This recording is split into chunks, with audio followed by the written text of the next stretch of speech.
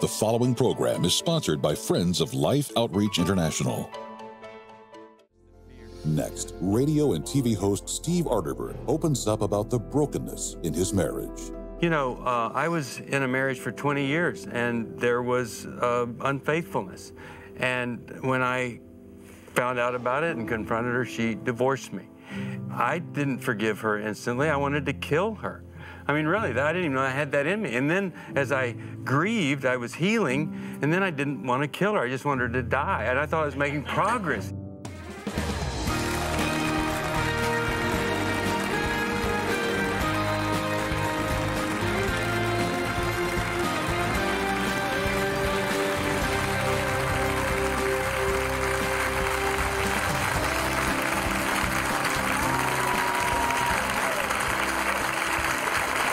Welcome to Life Today. I'm Randy Robinson. Sheila Walsh, as always. Good to have you.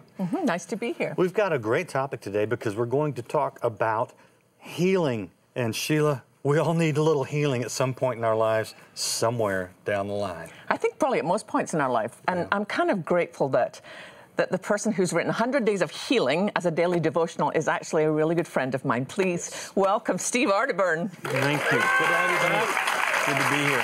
Thank you. Yeah. I cheated a bit. I actually talked to Steve on the live cast that we do at noon, Monday through Friday. And so we just had this conversation, so I know how good this conversation is going to be. When we had our pre-production meeting, we always sit and talk about our guests. And I'm going through the book and I'm saying, wow, there's quite a lot in here about healing. And they said, read the cover. 100 Days of Healing. Yeah. But the thing that you tell a story, though, and I don't know if this was something you talked to Randy about, but of an atheist who got healed who wasn't particularly thrilled. No, it's one of my favorite stories because a lot of people think that God doesn't love them because they haven't been healed or they had more faith. Well, this atheist that I met was in a hospice with brain tumors, stage 4 cancer. They took him for one final MRI or CAT scan just to see how things were. And the doctor comes out and says, I don't know. You have no cancer. You are healed. Well, this was an angry atheist. He only had access to anger. He threw one of these expensive pieces of equipment around the room. They sedated him. They had to restrain him. And a year later, he comes to Jesus. Oh my gosh, I didn't know that bit. And he's been serving Christ for, I guess, 15 years now, very committed Christian. But I love the story because, you know, that was God's plan for him. Now, you take someone like Johnny Erickson, taught great faith, not the plan for physical healing and chronic pain and all of that. But what I've tried to do here is take you on a 100-day journey using Bible promises for healing, because we can't necessarily have a physical healing. But many times when we do some of the things the Bible tells us to do to heal, it's pretty powerful. For instance, you know, James 5:16 says, confess your sins to one another and pray for each other that you might be healed. Well, how many people are waiting for God to heal them, and yet they're so secretive. They've never told anybody about anything they've ever done. So if we would just do some of the things that the Bible tells us to do. You know, Dean Ornish is this health food guy that got people eating food that tastes like hay. And he says the most forgiving thing you could ever do is to forgive somebody that you're bitter against. He said, that's far more healing of your body than any of the food that I have. And we just know that to be true. So I really believe that if we stop waiting for God to do what maybe God's waiting for us to do, and we get on this 100-day journey, you might be pretty surprised at how much spiritual and emotional healing that sometimes even results in physical healing. Yeah, well, one of the questions that I thought was very interesting from our conversation was this issue of confessing your sins to someone, but what if that confession does damage to another loved one, another person? Yeah. In other words, I'm going to confess my sins and in the process hurt someone else and now they need healing. How do we navigate those difficult waters? Well, it's interesting. We have to use discretion. And in recovery programs, we talk about making amends unless it would hurt somebody else, we don't want to use that as an excuse. But you know, if you've been a sexual predator or have been a person with using pornography or unfaithful, when you confess that to your spouse, that is going to hurt them. But they are entitled to know that that's the truth. And so we always encourage people to do that with a third party. But we need to confess to somebody else first before we go confess to the person. We need to be open with somebody else that can help us through that. And then we can do a little bit of work, and maybe that confession to the other person will be a more healing, less destructive experience. One of the things that I thought was really interesting is the way that you link grieving to the whole forgiveness process. Because sometimes people kind of want you to rush to healing and rush to forgiveness. What do you see as the part of grieving? Well, a lot of people want to instantly forgive. And there is a concept of saying, okay, I forgive them, but there's work to be done beyond that. And I think in the Christian community, there's so many ungrieved losses. You know, let's don't just jump over here and say, I don't have any grieving to do because God wants me to forgive. I've lost something, I'm angry, I'm sad. You know, I was in a marriage for 20 years and there was unfaithfulness. And when I found out about it and confronted her, she divorced me. And, you know, I didn't forgive her instantly. I wanted to kill her. I mean, really, I didn't even know I had that in me. And then as I grieved, I was healing, and then I didn't want to kill her. I just wanted her to die. And I thought I was making progress here. And what a beautiful testimony. Yeah, and then, you know, just some illness, that'd be okay. But really, eventually, because I was honest about it, I found myself praying for good things for her because she was the mother of my daughter. But I had people that helped me. Like on Sunday, these couples that I ran around with before, they had this meeting called Couples and Steve. And it was just so I could have a place to be me, you know. They say, you going to Couples and Steve, you know.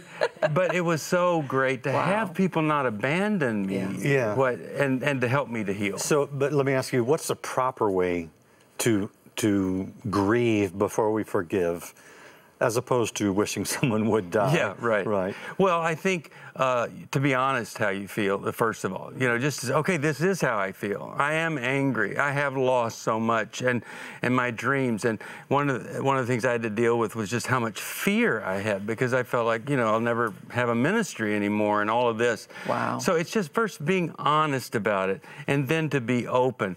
Some people, it's easier to be angry than sad, and others, it's easier to be sad than angry. But the grief process, when we deal with that and express that, then I don't have to feel 5 years later like it just happened yesterday.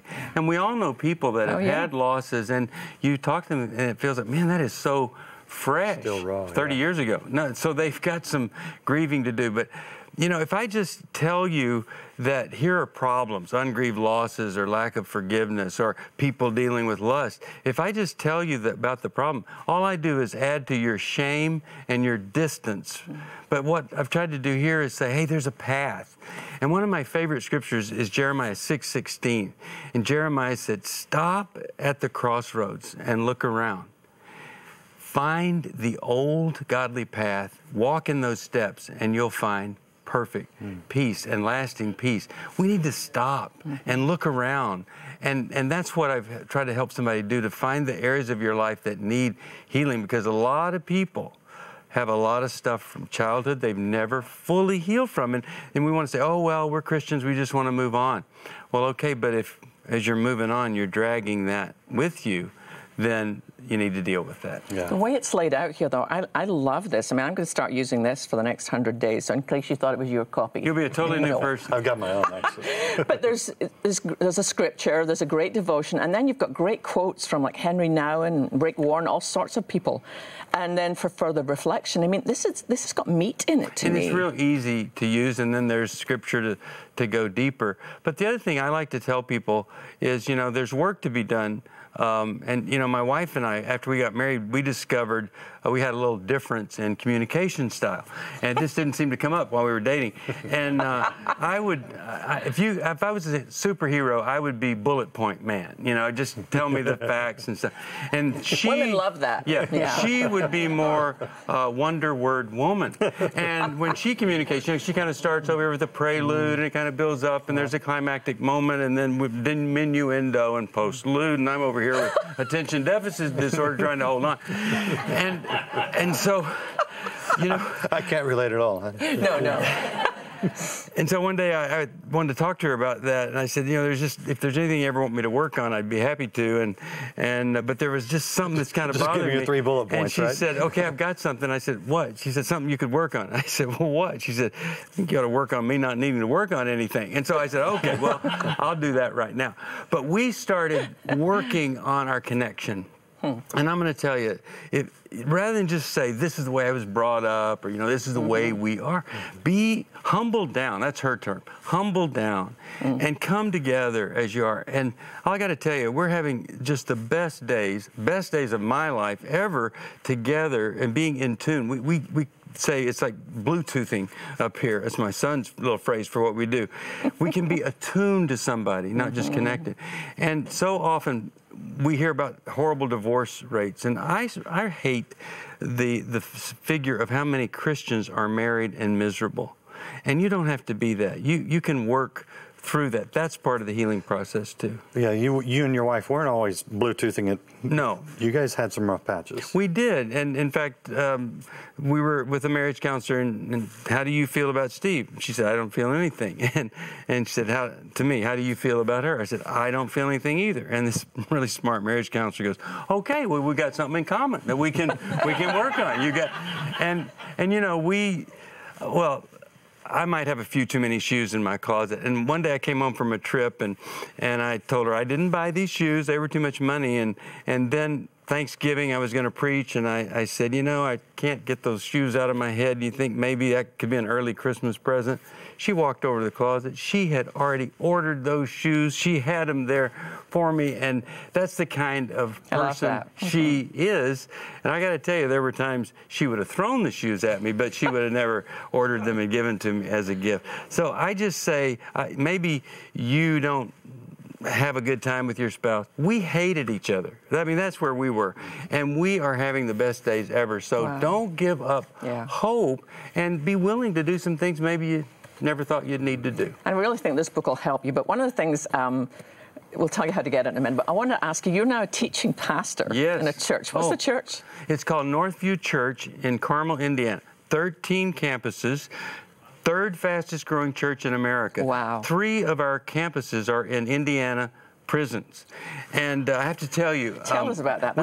We went to I did a series called Take Your Life Back, and everybody in the church, we passed out over 3,000 copies of Take Your Life Back. And I met a guy there, and I said, how'd you end up here as a sex offender prison? He said, he was 26, I became a Christian, and the next morning I walked down to the police station, I turned myself in, I had been having sex with a 12-year-old girl. I was raping a 12-year-old girl. I said, I do not know of any other Christian man that would be that brave. He was serving at least 15 years of a 30-year sentence. Well, Every Man's Battle just came out in the 20th anniversary edition. Fantastic book. Fantastic. That young man, he wanted to make a contribution. He took this book and he translated it into Braille and sent it to the Library of Congress, and his edition is in Library of Congress, the Braille edition of Every Man's Battle. Gosh. And it's just stories of what God can do. And, you know, I preached a few weeks ago. In our church, after I preached that Sunday, 144 people came to Christ. 20 of them were in that sex offender prison. Now, that's fabulous. Yeah, that's what living's all about. It is. It's the greatest. You know, Women of Faith. We had 5 million women come. Steve is the founder of Women of Faith. And that God would use you is amazing to touch the life. And we picked you, and you. What didn't mean that there was but here's the point. But the number that a lot of people. We had over 500,000 women come to Christ through Women of Faith, and that's really the. Now I know that with the reboot of Ken Harrison's Promise Keepers. Right. He just called you and asked you to be one of, what, 7 awesome. speakers? 7 speakers, and I'm getting to do the one on integrity, and I'm so thrilled. And we're going to be in Dallas, July 31st, August the 1st, at big stadium here. Cowboys, Jerry's World. And What's your message that day? Well, I'm going to talk about 2 things, abortion and pornography, and they really go together because, you know, I was exposed to pornography at 4, and pornography causes us to objectify women, and when you objectify a woman, when she's pregnant, it's just another object there. And they've asked me to bring men to repentance over being part of an abortion, and then secondly, help them to make God's standard, the standard of purity, their standard for their thought life. And really, I'm so looking forward to that day, because every time I give men a chance, not just to feel bad about themselves, but here's the path to redemption. Right. We get to see a lot of men change course. Can I ask you about that? Because when we deal with some of these issues, especially like pornography, we get very legalistic about it a lot of times, and it almost, in a weird way, becomes more of a problem because we're focused on the problem all the time. And just don't do this, don't do this, don't do this, and that's all you're thinking about. What's the path to healing to where that is not even an issue on your mind, in your life, and you are really healed from pornography or the pain of abortion? Yeah. You go from wanting to see things that stir up lust, as it says in 2 Timothy 2:22, to you want to protect yourself, your marriage, your relationship with God. And so you start to ask a question, is it pure? And you know, the standard that Job set for us is not to have a hint of sexual immorality in your life. When you finally get your life cleaned up and you've confessed your sins and you're starting to put good things in your mind, not the other, then you're in a preservation process. It's just the opposite. You're saying, oh, I don't know. I don't want to look at that because I don't want to mess this up. I want to honor my wife or my future wife, or just honor me being a single. And you know, my wife facilitates a group for women who struggle with pornography and lust and other things. And it's the same battle. It doesn't matter what your sex or gender is. But God has called us to put a foundation of truth, not feelings, and then the standard of purity. And if it's pure, it's going to increase our relationship and depth with each other and with God. If it's not, it's going to erode it a little by little. It just seems like it's time to shine the brightest light into the darkest corners of the church. Absolutely. We should be the people who are able to talk about anything. Well, you know, I was at a pastor's appreciation conference, and I was speaking, and I said to the guy that started, what's the problem? They go, oh, they don't want to offend anybody. Their churches. I said, we're the 3rd fastest growing church, and because of our pastor, Steve Poe, we address the tough issues of abortion, divorce head on. That's how we grow. So much, and so I just want to encourage people to don't cover up, don't hide. And if you're, well, first of all, if you're in a church, make it a church where people feel, you know, God's rich in mercy. Be sure your church is rich in mercy, and do something healing, like take some guys to Promise Keepers, or you know, we do Every Man's Battle workshop. Come get your act together. Don't just sit there and be mediocre, and they'll put on your tombstone, almost, or something like that. You don't want that. You want to live the life that God's called you to. I think that's a strong point, and I want to ask you personally, you have helped other men in their battles. You have helped people find healing. How much has helping others been a part of your healing? Oh my goodness. Everything that I have been through, whether it was paying for an abortion or a divorce or something, when I was in seminary in Fort Worth, I felt like God was calling me to be a revealer, and I didn't really know what that meant, but I've always been open about it. And then when someone else has come to me and said, because you talked about that, I was able to deal with it. My healing continues, and I will never stop being amazed at what God can do with brokenness. And I'm so grateful that he has. He's a great redeemer and a great healer. Yes, he is. And this book, 100 Days of Healing, I'm serious, I love this book. It's really going to help you. And we'll tell you how you can get your own copy. But first of all, we want to take you to a place where Randy and I have both been and show you where there's some real needs for some real healing in different ways. Please watch this. In South Sudan, at this very moment, families' lives have been devastated by floods, followed by drought and civil conflict. The end result is food supplies have been depleted.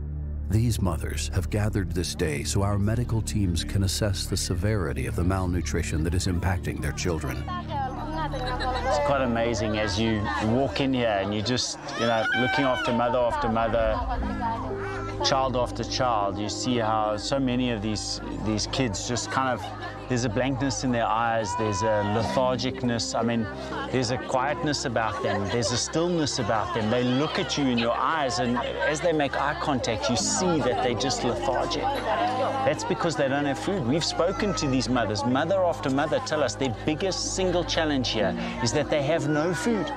And that is why what is going on here is a crisis of epic proportion. And when we find this, we need you to react in an epic way. We need you to do something out of your heart that is as big as what this crisis is. Because without that, we're unable to meet these families' needs. We're unable to help these precious little children. And if we don't help them, they die.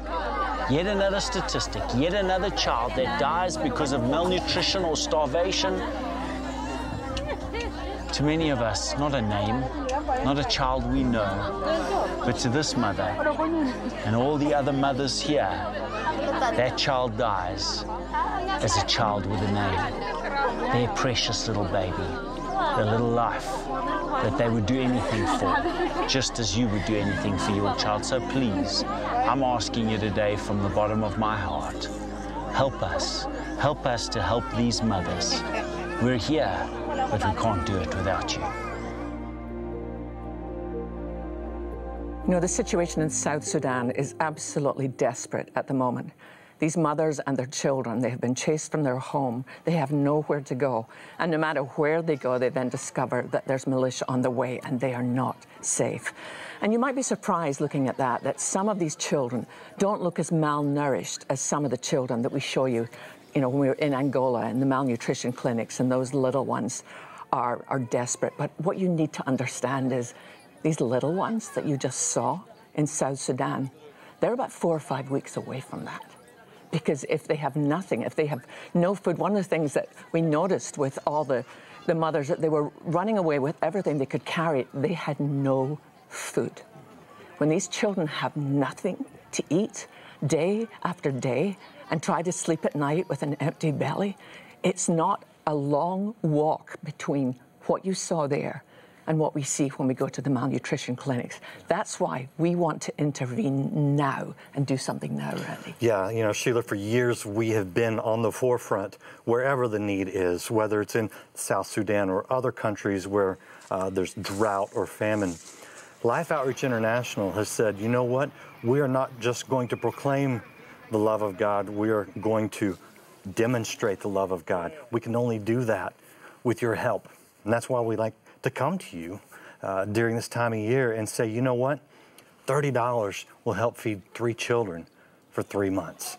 $100 will help feed 10 children for 3 months. $1,000, that's 100 children. You can do the math, it's very simple. But the important thing is that we come together and we do something. We reach out and we say, you know what? We are, Lord, your hands. We are your feet. We go to where the difficulty is. We extend that hand, and there's something in that hand. And in this case, it's a bowl of food. Mm-hmm. Right now, we have a lot of empty bowls. We need you to join with us to fill those bowls so that we can fill the stomachs of those children, so we can prevent the malnutrition from setting in some cases, or so we can turn it around in many cases and save lives. When you join with us today, go online, go to the phones, do what you can. There's no gift that's too large, there's no gift that's too small, because it all puts food into the stomachs of children who will go hungry, likely starve. And I know, Sheila, you've seen it. I've been there. I've watched them die. I have watched children die in Africa. I don't ever want to do that again.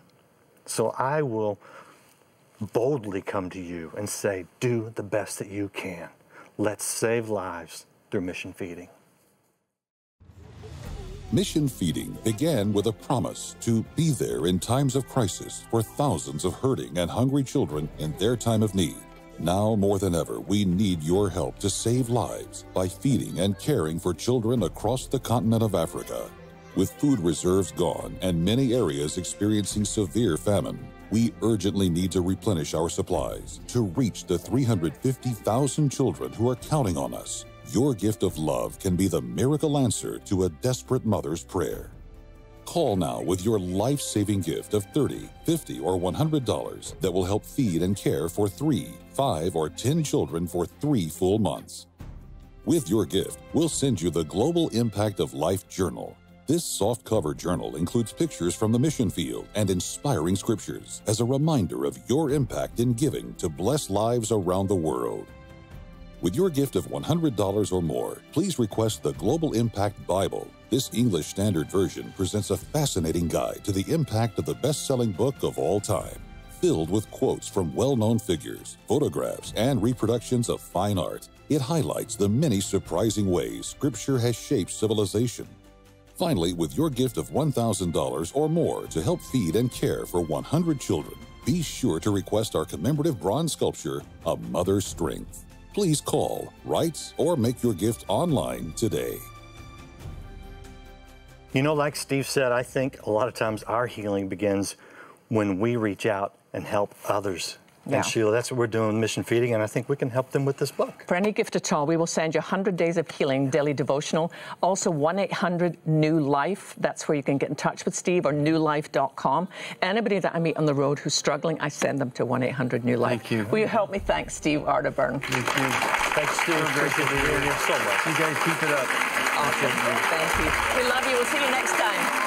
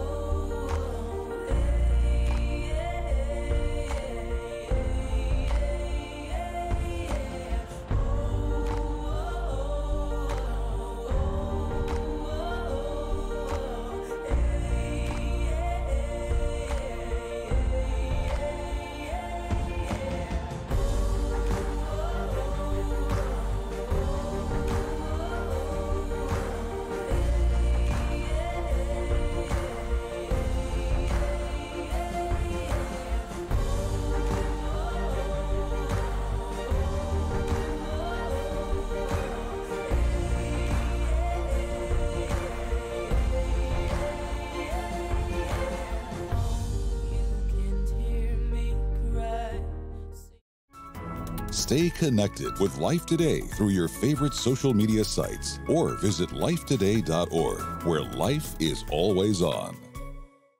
Regardless of your net worth, estate planning benefits you and your family.